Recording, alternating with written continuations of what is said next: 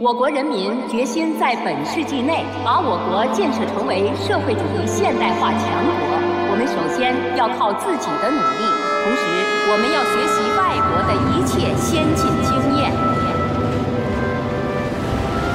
改革开放，胆子要大一些，没有点冒的精神，没有一股气、一股劲儿，就干不出新的事业。不冒风险，办什么事情都有100%的把握，谁敢说这样的话？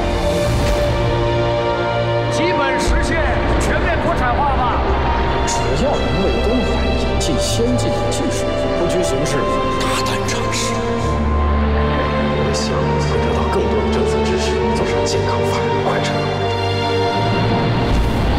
货品的多样性啊，一定要考虑的周到，别让市民感觉只有想不到，没有买不到。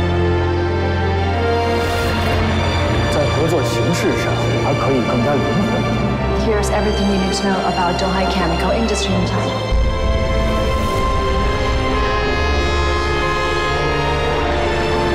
我们正在执行一项历史性的使命，把社会主义现代化建设放在一切工作的首位。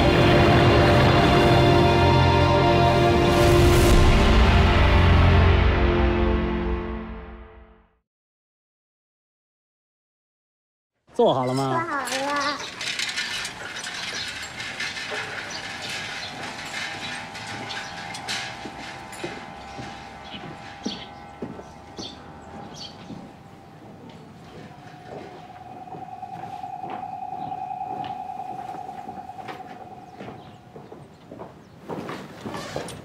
稀客啊，小宋。老徐这是在批评我呢。不该批评吗？有2年没来见我了吧？快进屋。去年春节前我到北京上门来看望过老爷子，那会儿啊，你在国外呢。还没吃过饭吧？待会儿就在家里吃。除了你，我还请了2位客人。好。老徐啊，大哥的事情我在电话里跟你谈过。最近呢，又有一些新的情况。挂靠在小雷家的荆州电器市场已经查明了出资来源，这也意味着大哥不会涉及到侵占集体资产的罪名。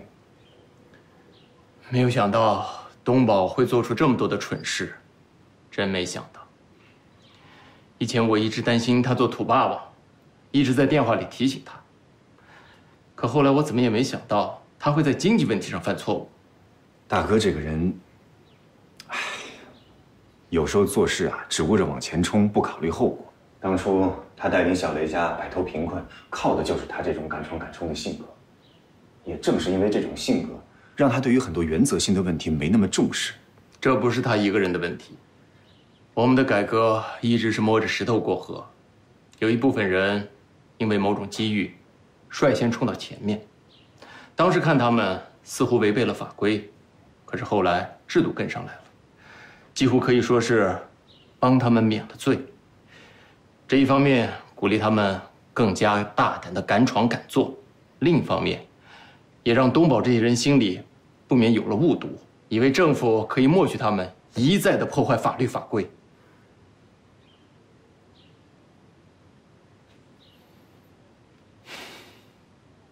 他的确是犯错在先，让他在里面多受些苦，也算得个教训。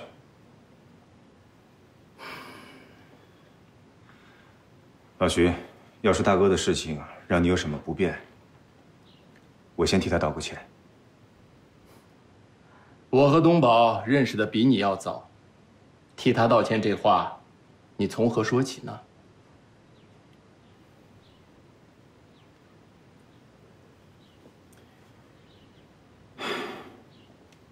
对不起啊，老徐，因为大哥的事情比较着急。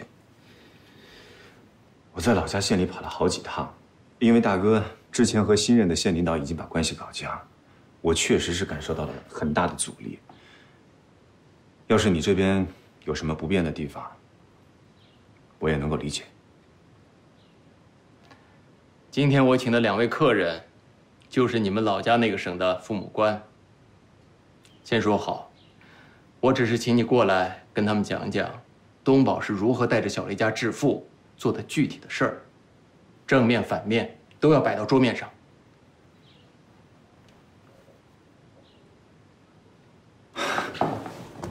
谢谢你，老徐。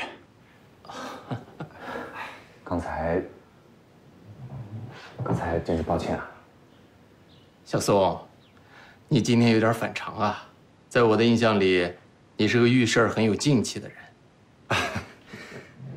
可能还是修炼不到家吧，让你见笑了。昨天晚上，小拉跟我通过电话。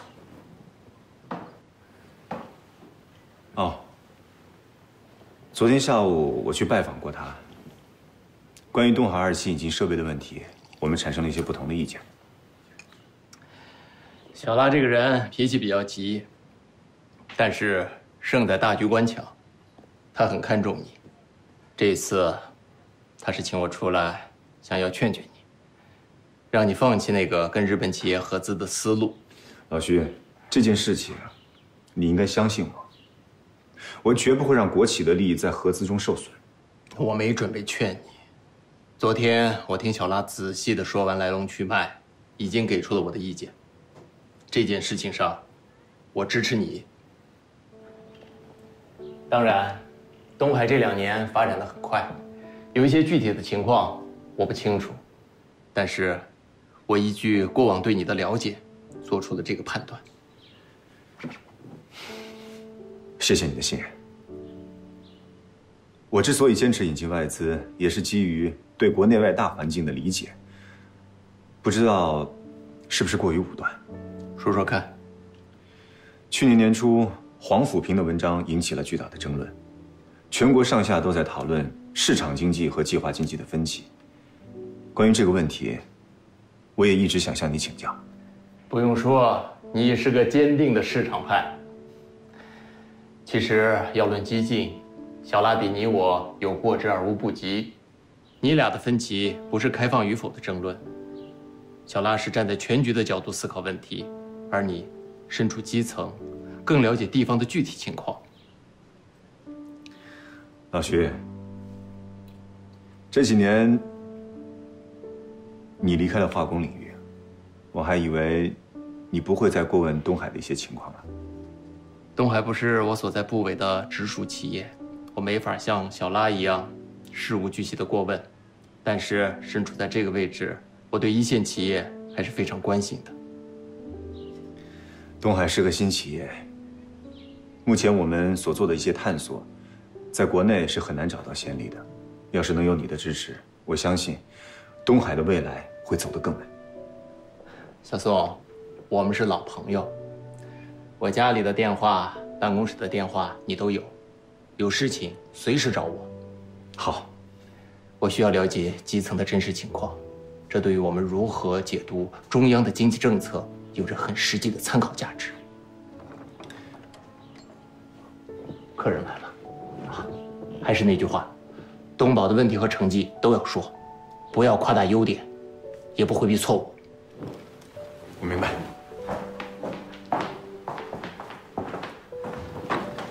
两位老领导，小徐，有失远迎。哎，你好，你好，领导好。来，屋里请，屋里请。您好。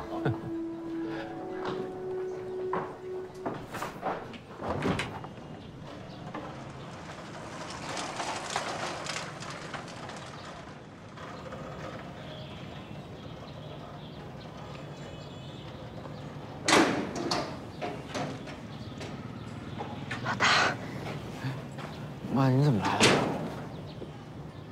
出来就好。没事，不是关了几天，一点事没有。还行，零件还都在。不是你怎么来了？市场不管了，工地不顾了。老大，你怎么跟大群讲话呢？没事，阿姨，我们俩平时就这样。不是市场工地到底怎么样啊？你着什么急啊？年前市场很好，东海那边，我先给叫停了。叫停？为什么呀？也不知道你在里头得待多久，能不停吗？只能等你消息啊。不过你放心，我压了他们半个月的施工费，人跑不了。要买咱们金州市场那老孙来过没有啊？来过，话说的挺漂亮，说不管什么时候，只要你办移交手续，人就买。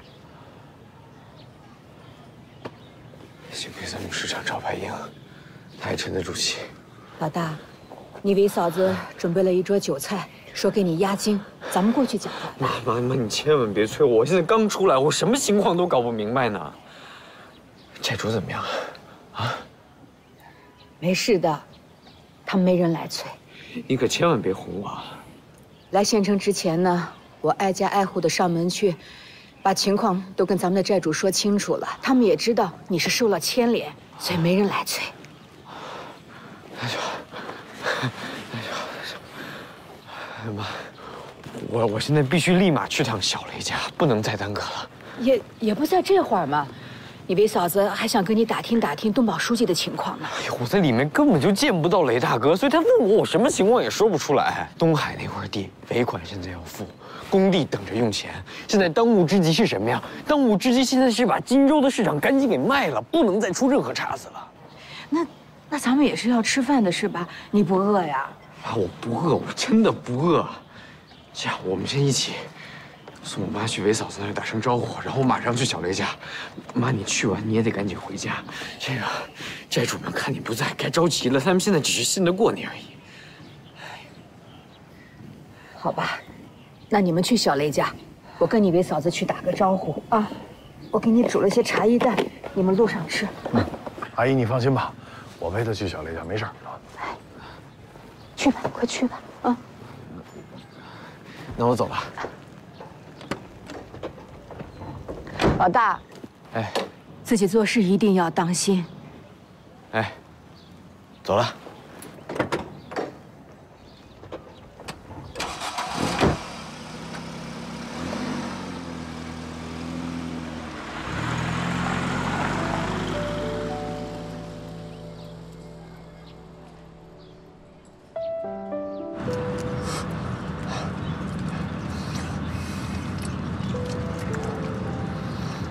慢点儿。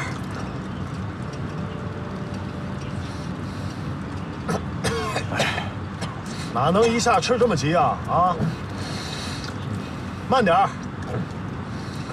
市长这边怎么样？知道你被抓了，有几个私底下搞串联，想不交摊位费，让我给收拾。现在没事儿。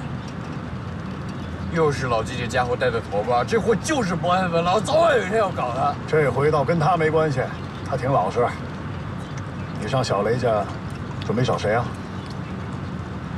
咱们要卖市场，就得找一家村委会干仗，这事绕不开雷世根。我被抓的时候就在雷世根家里，那天闹得挺僵的，我也不好直接找他。对，就是让郑明和宏伟让他们当说客，我们一起吃个饭，喝个酒，再说点软话。郑明已经不在小雷家了。去哪儿啊？听他们代办点的人说，电线厂厂长不干了，另外几个厂长也闹着辞职。几个专门走登峰的零售商也想拖欠款。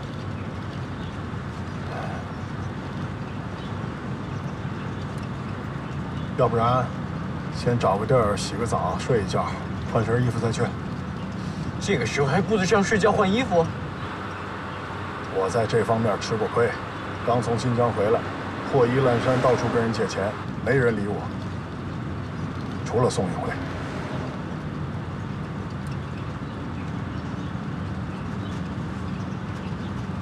还好市上有个宋运辉。好，听你的，找个地方睡一觉，洗澡换衣服。有时候这办法睡一觉就想出来了。你也别等我了，赶紧回市场吧。东海那边打算什么时候复工啊？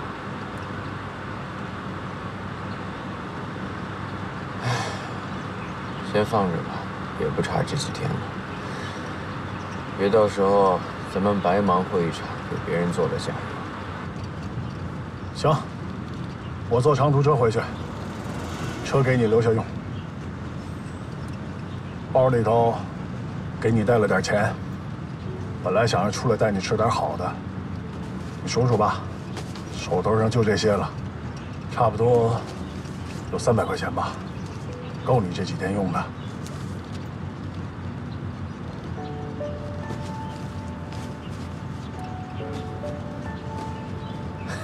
还是你有经验啊，想的就是周到。哎，你说我以后是不是就算是混过的了？这点小事算什么呀？以后见我还得老老实实叫哥。哥。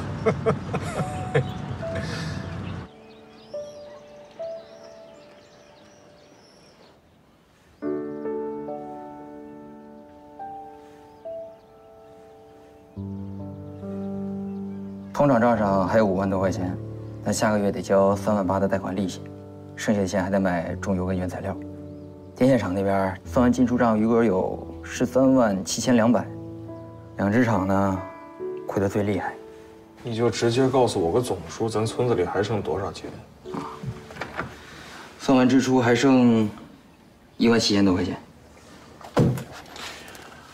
就知道催着小雷家还钱。别人欠小雷家的一笔也没到账，清理三角债，就是清理小雷家。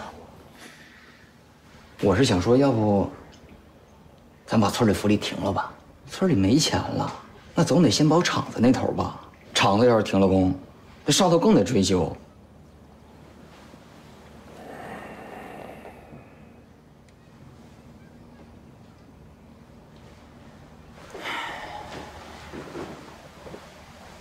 乡里头新来的大学生乡长，上回来村里检查就敲打咱们，说哪个厂子要是在咱们手里破了产，那叫啥？资产流失。资产流失。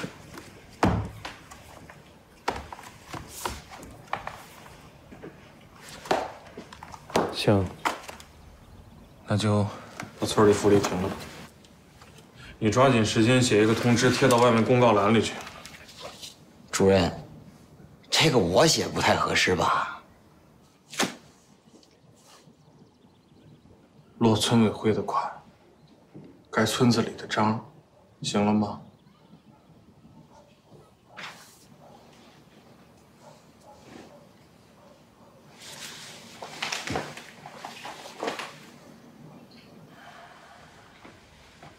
你要干啥去啊？明天是发养老金的日子，你抓紧时间写出来贴出去，好让大家伙知道是什么情况，不然明天大家又得堵到门口来闹。午休了，我得吃饭。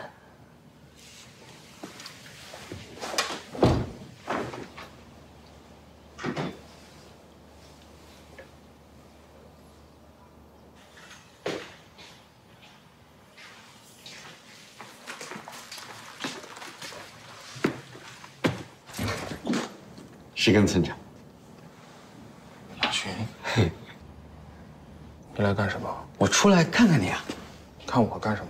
雷大哥有2句话让我带给你，你听不听？你少给我来这套，杨巡！你上次就跟我说宋厂长让我进去给东宝顶罪，人宋厂长来了就骂你胡说八道。哎呀，那个时候啊，我也是焦头烂额的，扯大旗做虎皮，也是为了救雷大哥呀。你那是为了你自己。我跟雷大哥是一个绳子上的。救了雷大哥，就是救了我自己。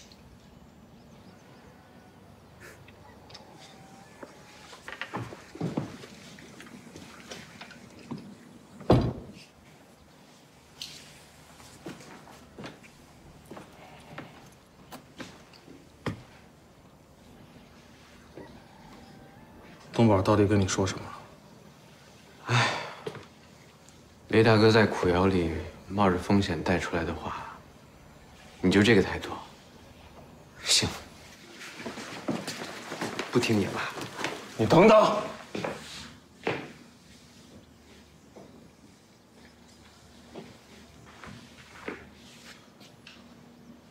你在里边真能见着东宝？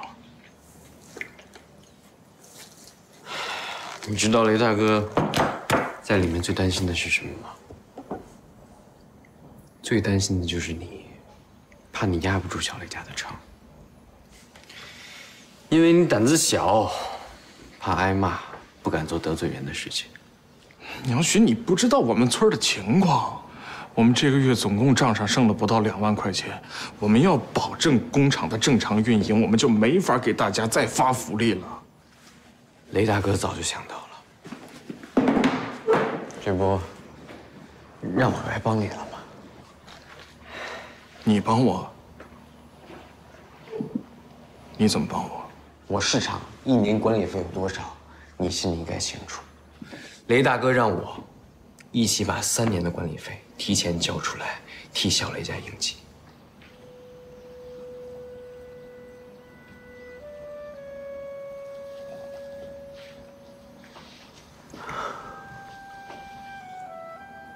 石根村长，我杨巡是不是在编故事哄你、骗你、搞事情？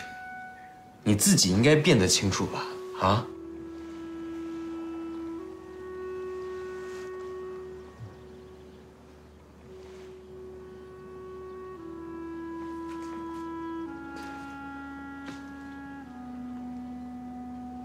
杨巡，我替小雷家，我替东宝书记谢谢你。也难得书记在里面受着苦，还替小雷家把出路都给想好了。等什么时候能探视了，你告诉我一声，我跟你一块儿去，我去看看他。行，到时候我开车载你一起去。先坐吧，盛村长，走。军哥啊，我真的，我谢谢你，你要知道，你这个钱真能救了小雷家全村人的命。石根村长，我真的，石根村长，我起来！哎呀，你先别急着谢我，这钱我拿不出来。啊？拿不出来。那你跟我说这些啊？哎呦！你怎么说翻脸就翻脸？你消停我呀！我这话还没有说完呢，你能让我把话说完吗？你拿不出来，你在这说什么？我交不出市场管理费，但我有办法弄到钱，你知道吗？我把荆州市场卖了，3年管理费给你。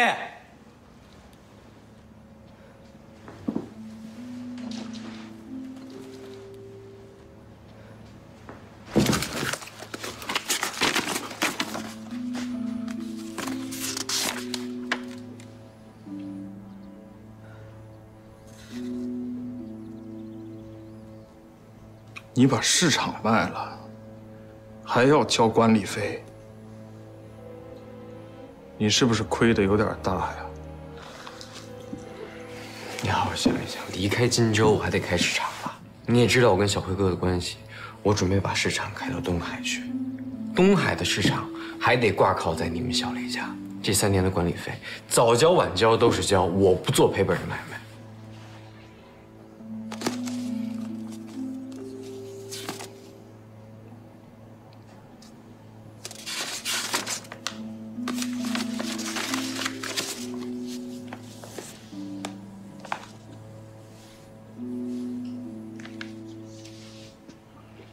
你把这条也加到合同里，保证你卖了市场以后，就把小雷家3年的管理费都交上。还是石根村长想的周到，我这就加上，这就加上。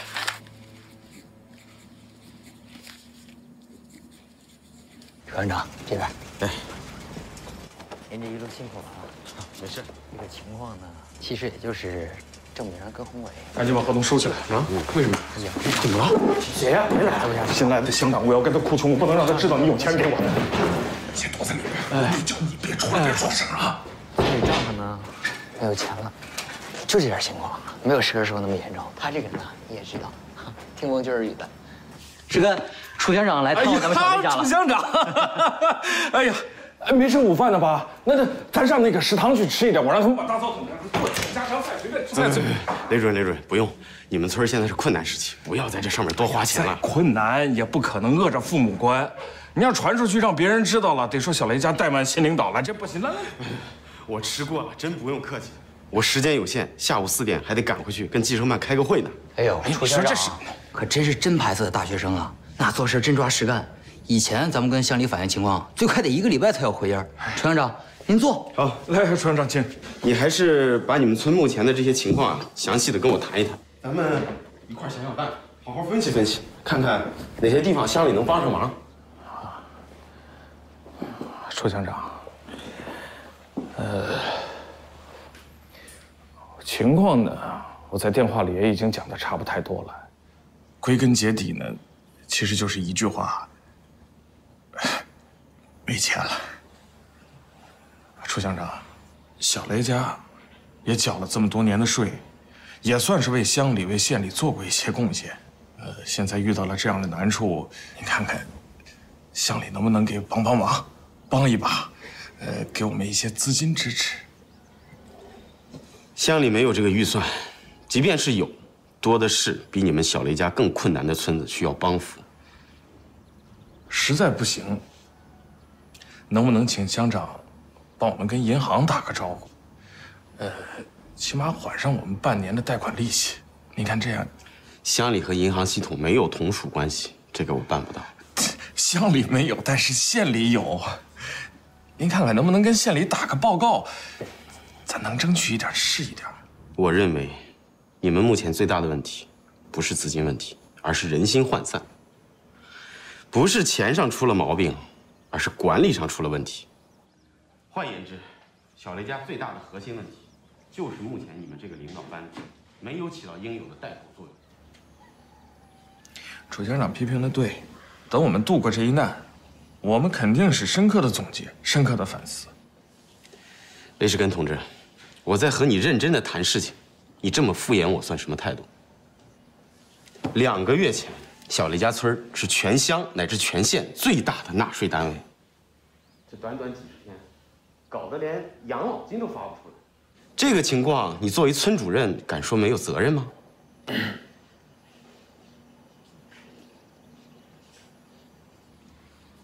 楚乡长，我是没本事，但你也不能把所有的责任都推到我一个人头上吧？巧妇还难为无米之炊呢。您可以换个人过来试试。不给资金支持，谁能把小雷家给弄好了？在您楚乡长还没来之前，我就已经跟乡里、县里的领导说起过，我没有能力管好小雷家这一摊的事儿。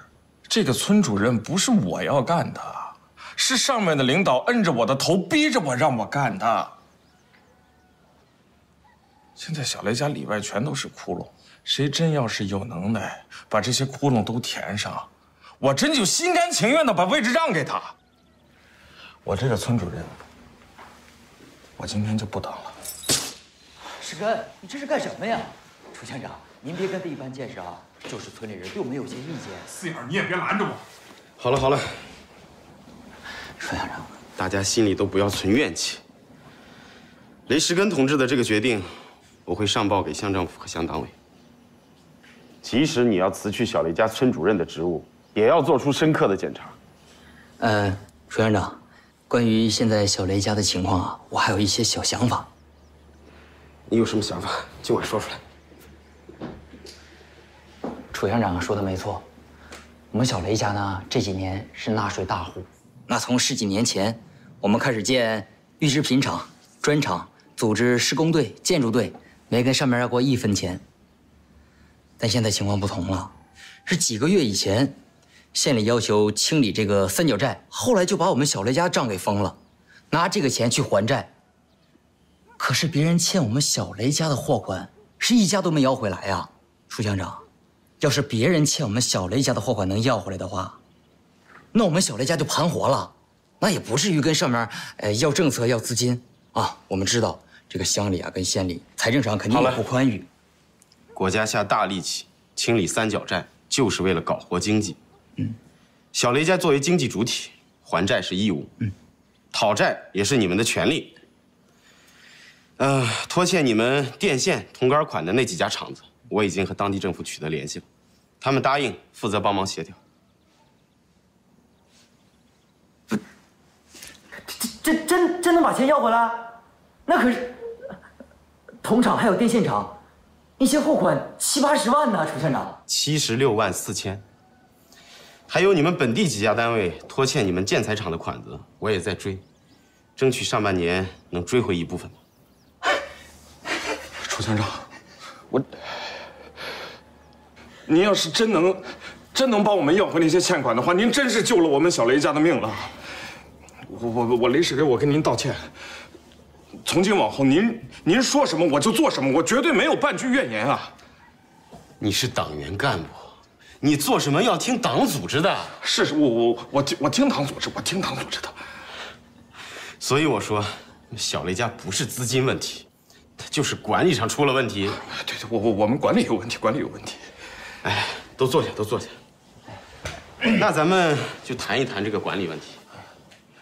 养殖场已经无可挽回了，但是建材厂、铜厂、电线厂绝不能再出问题。不，这绝对不会的。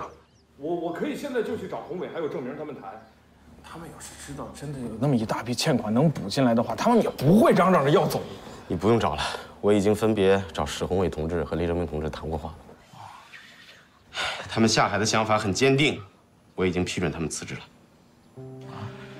既然铜厂、电线厂管理者缺位，那我们就要尽快补上这个窟窿。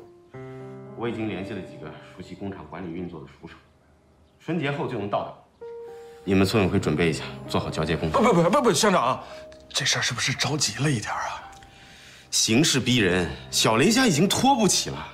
如果铜厂、电线厂再出什么问题，那我作为主管乡长就真对不起上级领导和小雷家全体群众了。我们小雷家的企业从来没有让外人接管过，我怕下面人不服，捣乱他们。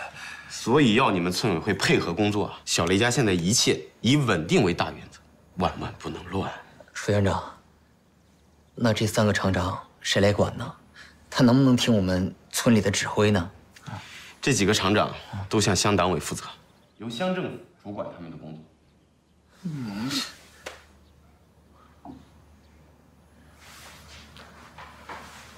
楚乡长，您能替我们小雷家讨回那些欠债，我谢谢你。这钱确实是能救我们小雷家的命，但是你要想让外人来接管我们小雷家的企业，这事儿我不能答应。打从80年东宝带着我们弄砖窑开始，我们小雷家的基业就是我们每一个人一手一脚拼了命拼出来的。现在东宝不在家，要是让他知道这些家业都让外人占了去，等他回来我没法跟他交代。小雷家是集体企业，它不是某个人的私产，那也是我们小雷家人的集体企业。我是没本事，但是这小雷家的门我得看好了。雷世根同志，你刚才已经提出辞职了，接下来的事情我可以不再跟你商量了。你这个村会计也做了这么多年了，村里的企业你也都熟，我会向乡里建议，由你来担任小雷家的村主任，到时候你配合乡政府托管小雷家的企业。别，楚乡长，这个出卖小雷家的村主任，我干不了。乡亲们是要刨我家祖坟的。我看你们小雷家的组织管理工作真是出了大问题，党员干部的思想觉悟竟然都这么低。好，我会向乡党委建议重新组织建设小雷家的村支部。楚乡长，你那吃相也太难看了吧！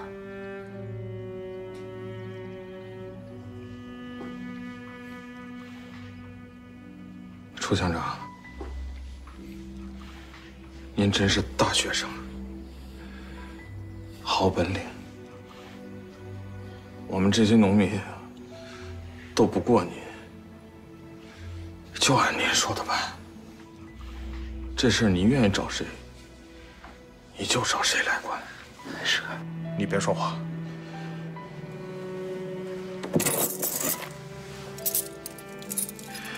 这是我们村委的钥匙，印章、账本，你自己来拿。对，副院长，我这财务室啊，还有一些账本，您一块拿走算计我。哎，杨旭，你怎么在这儿呢？你怎么在这儿啊？不知道怎么回事，我就睡过去了。楚乡长是吧？你是？哦，我是杨巡，也是咱们小雷家的人。啊，你是挂靠市场的杨老板。哎呦，要不然说我们楚乡长令人敬佩的。你说这才上任几天啊，乡里面千头万绪的，这小雷家要乱成一锅粥，竟然还记得这件事情。你昨天刚放出来，今天就过来了。啊，我来看看石根哥，楚乡长是大学生对吧？哎，我哥宋运辉也是大学生，啊，他是东海厂的厂长。你们都一样，懂政策，明事理。这次我能洗清冤情，多亏了我小辉哥呀。好，那咱们就谈一下政策。金州电器市场是小雷家的挂靠企业，按照政策应该由小雷家来管理。你准备一下，把相关资料交接过来。楚乡长，这件事情已经调查清楚了，县里也认定这个市场就是我的。您这么做，那不是跟县里对着干吗？楚乡长，杨巡的市场是他自己出的钱，就是挂靠的我们小雷家。前几天，宋厂长刚刚亲自把出资证明找到了。我对小雷家的处理意见已经上报给了县政府，也得到了上级的支持。挂靠这种事情，法律上不允许，即便你签了协议，法律上也不承认。楚乡长，如果乡里缺钱的话，您可以直说，您没必要拿领导这种大帽子来压我。荆州市场在我手里确实是块肥肉，但是在别人手里那可就不一定了。你说的没错，市场确实是块肥肉，可到底肥了谁？我跟雷正明谈过了，他说，单去年第4季度，电线厂就有20万的货是通过荆州电器市场销售出去的，可是货款一直收不上来。为什么小雷家自己的企业要互相拖欠呢？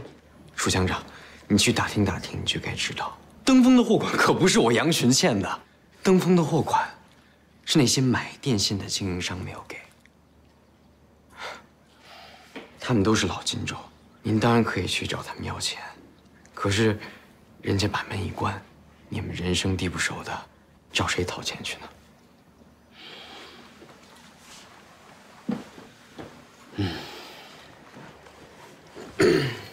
这几年啊，做生意的都已经习惯了拖欠货款了。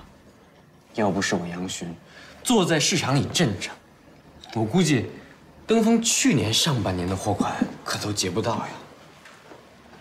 这么说，小雷家还要感谢你了啊！不用，我是靠着小雷家起来的。小雷家好，我杨巡就好。小雷家如果有一天倒了，我杨巡第一个跟着倒霉。我上任的时候，就有人跟我说，荆州电器市场的杨老板能说会道。但是今天这件事情，绝不能你几句话就敷衍过去。是。楚县长，您要收编小雷家的产业，会得罪不少小雷家的人。但是我杨巡心里清楚，你楚中天楚乡长，不但是个好干部，还是一个厚道的人。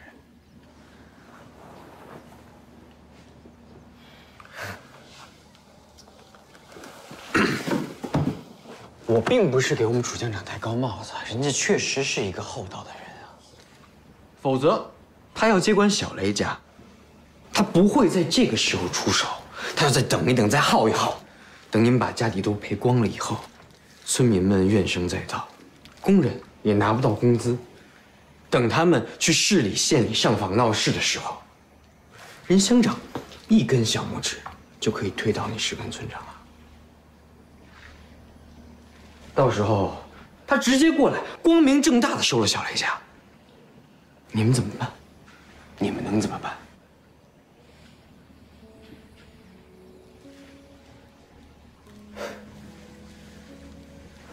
楚乡长，我知道您是不甘心小雷家就这么烂掉了，不想捡地上的桃子，所以才在这个时候硬挺着过来。人家楚乡长不是为了自己谋私啊，他顶着骂名，是在为小雷家几千个村民做事啊。杨巡，很感谢你能这么理解我。不过楚乡长啊，您心是好的，可您这个时候过来收编小雷家，只会让小雷家的人更加的抱团跟您对着干呀。您看，石根哥脾气这么好，都会当面跟您说辞职，对吧？你到底想说什么？我想说的很简单，小雷家的事，还是要小雷家的人自己去做。养殖场倒了，我没有别的办法，但是还有铜厂、电线厂、建材厂，这些工厂都还在。我有办法让宏伟证明乖乖的回来，给他们半年的时间。如果他们做的不好，您随时派人接管他们；但是如果他们做得好，那不是一举两得吗？那你的市场，也不想让我派人去，对吗？2个月之内，我让拖欠货款的经营户把20万凑齐，我一并交给你。1个月，1个半月，中间还得过年呢。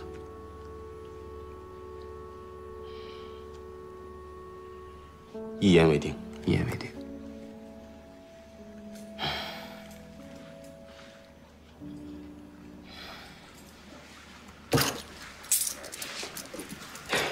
你们几个心里不要有怨气，毕竟小雷家刚刚出事儿，想打你们主意的人不在少数，由乡政府出面统一管理，也可以吓退那些居心不良的人。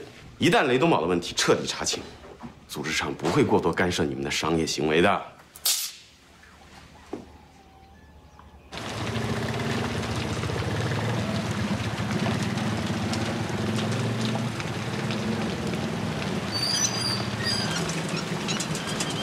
嫂子，这是你新开的饭店啊？啊，对，县里的那个店啊关了，然后就搬到这儿来了。那县里的饭店怎么关了呢？你在县里那么多熟客啊？东宝出事儿以后啊，那些老熟客、老朋友就都不上门了，实在没办法，所以搬这儿来了。嫂子，这段时间让你受苦了。我跟郑明进了调查组，前些日子刚放出来，我们家乱得一锅粥。我真不知道你这饭店搬家了，我要知道，那我肯定过来帮忙。宏伟，说这些干啥呀？先走了。我从来都没有怪过你。哎，婶子，我也是啊。把店开在这儿没问题，有什么事儿，一句话，我雷正明随叫随到。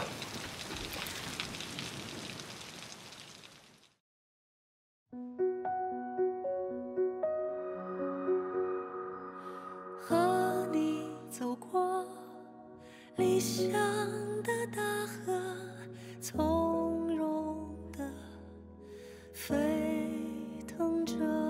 你看那盛放的花儿，来自期盼的种子。你看那丰硕果实，来自耕耘的浪漫。宽广的大河，来自八方汇聚的消息，奔腾向前的大江，来自高山的哺育。和光同行，跌跌撞撞的摸索。和光同舞，奋不顾身的坎坷。和光同志，不为生命而来，不为低谷而去。你看那盛放的花儿，来自期盼的种子。你看那丰硕果实，来自耕耘的浪漫。宽广的大河，来自八方汇聚的消息，奔腾向前的大江，来自高山的